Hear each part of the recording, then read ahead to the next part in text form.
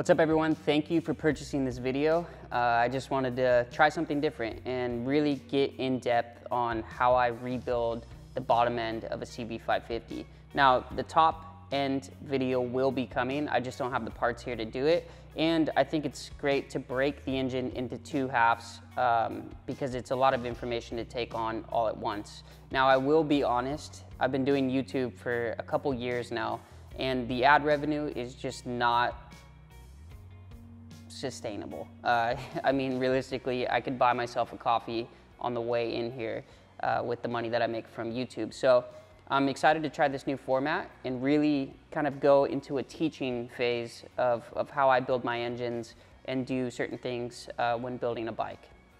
So in today's video, we're going to cover the lower end, super in depth. We're going to go into every single detail that you need to know when tackling this yourself. I'm going to go over things like tools, how to check the bearings, some of the vendors that I use here in Southern California to make my stuff look so good.